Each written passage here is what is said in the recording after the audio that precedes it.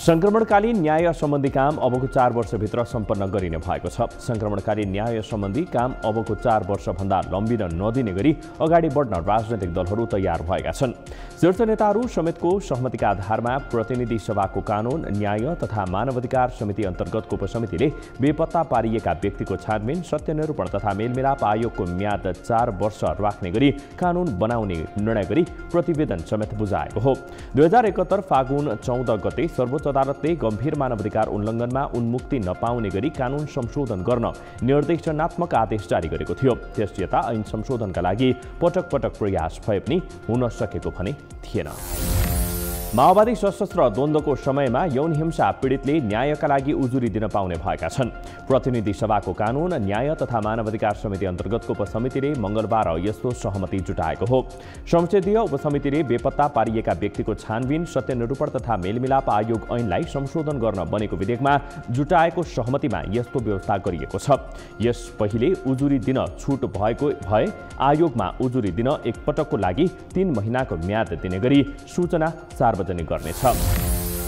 प्रधानमन्त्री पुष्पकमल दाहाल प्रचण्ड र राप्रपा अध्यक्ष लिङदेन बीच भेटवार्ता भएको छ। मंगलबार प्रधानमन्त्री तथा मन्त्री परिषदको कार्यालय सिंहदरबारमा प्रधानमन्त्री र अध्यक्ष लिङदेन बीच भेटवार्ता भएको हो। भेटमा कोशी सरकार गठन लगायतको विषयमा छलफल भएको बताइएको छ। कोशी सरकार गठनको लागि सहयोग गर्न लिङदेनलाई प्रधानमन्त्रीले प्रस्ताव गरेको र यसबारे थप कुराकानी अघि बढ्ने समेत बताइएको छ। प्रधानमन्त्री पुष्पकमल दाहाल प्रचण्डले मानसिक स्वास्थ्य प्रवर्धनका कार्यलाई प्राथमिकता दिने प्रतिबद्धता जनाएका छन्। विश्व मानसिक स्वास्थ्य दिवस 2023 को सन्दर्भमा मंगलबार काठमाडौँमा आयोजित कार्यक्रममा उनले यस्तो प्रतिबद्धता जनाएका हुन्। परिवार, समुदाय, विद्यालय तथा कार्यस्थलमा मानसिक स्वास्थ्य प्रवर्धन गर्ने वातावरण सृजना गर्नु अहिलेको आवश्यकता रहेको उनको भनाइ छ। वैदेशिक रोजगारीमा रहेका नागरिकहरूलाई उनीहरूको कार्यस्थलमा आधारभूत अधिकार सुनिश्चित गरी सुस्वास्थ्य कायम गर्न अन्य देशहरूसँग समन्वय गर्ने समेत प्रधानमन्त्रीको भनाइ छ। परराष्ट्र मन्त्री एनपी साउदले द्वन्द्वरत मुलुक इजरायलको भ्रमण नगर्न आग्रह गरेका छन्। मंगलबार सिंहदरबारमा बसेको संघीय संसद प्रतिनिधि सभा अन्तर्गतको अन्तर्राष्ट्रिय सम्बन्ध र पर्यटन समितिको बैठकमा इजरायलमा रहेका नेपालीहरूको अवस्थाबारे जानकारी गराउँदै उनले यस्तो आग्रह गरेका हुन्। राजनैतिक तहमा आधिकारिक निर्णय भन्दा बाहेक व्यक्तिगत वा पार्टीगत भ्रमण नगर्न उनको आग्रह छ।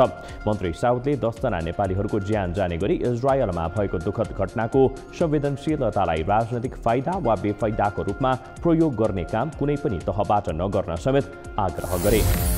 इजरायलमा आक्रमणमा परि निधन भएका नेपालीहरूको शव यथाशीघ्र स्वदेश ल्याउन सरकारलाई निर्देशन दिएको छ। प्रतिनिधि सभा अन्तर्गतको अन्तर्राष्ट्रिय सम्बन्ध र पर्यटन समितिले मंगलबार यस्तो निर्देशन दिएको हो।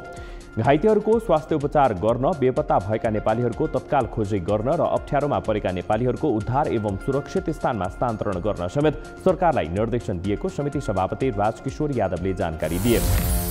स्वास्थ्य तथा जनसङ्ख्या मन्त्री मोहन बहादुर बस्नेतले वीर अस्पतालमा करारमा कार्यरत कर्मचारीलाई तलब खुवाउन नसकेपछि हटाइएको बताएका छन्। विश्व मानसिक स्वास्थ्य दिवस 2023 को सन्दर्भमा मंगलबार काठमाडौँमा आयोजित कार्यक्रममा स्वास्थ्य मन्त्री बस्नेतले कोभिड-19 को बेला कोभिड प्रयोजनमा नियुक्त गरिएका कर्मचारीहरूलाई तलब दिन नसकेपछि अहिले फिर्ता गर्न बाध्य भएको बताएका हुन्। वीर अस्पतालमा कार्यरत 276 जना करारका कर्मचारीलाई स्वास्थ्य मन्त्री बस्नेतको निर्देशन अनुसार एकै पटक सेवाबाट हटाइएको हो। मन्त्रीको यस्तो कदमले स्वास्थ्य कर्मचारीमाथि अन्याय भएको भन्दै विरोध चर्किरहेको छ। ललितपुर स्थित किस शिक्षण अस्पतालले चिकित्सा क्षेत्रमा दुर्लभ सफलता पाएको छ। नेपालमै पहिलो पटक एकजना बिरामीको 2 महत्त्वपूर्ण अङ्कको एकै पटकमा प्रत्यारोपण गरी किस्ट अस्पतालले दुर्लभ सफलता हासिल गरेको हो। सोमबार चितवन भरतपुरकी 34 वर्षीय महिलाको कलेजो र मृगौलाको प्रत्यारोपण सफलतापूर्वक सम्पन्न गरिएको हो। उनलाई 35 वर्षीय उनका श्रीमानले कलेजो दिएका छन् भने 32 वर्षीय भाउजूले मृगौला दान गरेकी छन्। स्थानीय तहका कर्मचारीले मंगलबार पनि आन्दोलन गरेका छन्। संघीय निजामती विधेयकमा असन्तुष्टि जनाउँदै उनीहरूले माइतीघर मण्डलामा आन्दोलन जारी राखेका हुन्। संघीय निजामती सेवा ऐनको सट्टा एकीकृत निजामती सेवा ऐन जारी गर्नुपर्ने, प्रमुख प्रशासकीय अधिकृत स्थानीय तहकै कर्मचारी हुनुपर्ने, अन्तर स्थानीय तहका कर्मचारीको सरुवामा दोहोरो सहमति आवश्यक नपर्ने लगायतका माग राखी उनीहरू आन्दोलनमा उत्रिएका हुन्।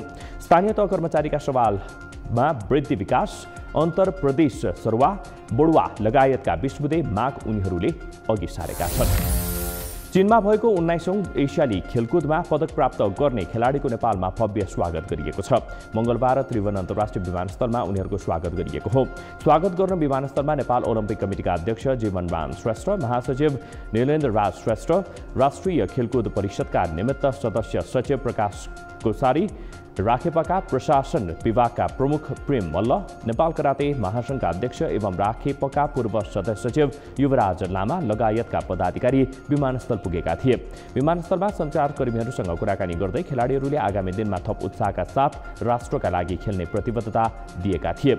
एसियाली खेलकुदमा नेपालले सहभागिता जनाएको 29 खेलमा कराते खेलाडी एरिका गुरुङले रजत र कबड्डी टोलीले काँस्य पदक प्राप्त गरेको छ।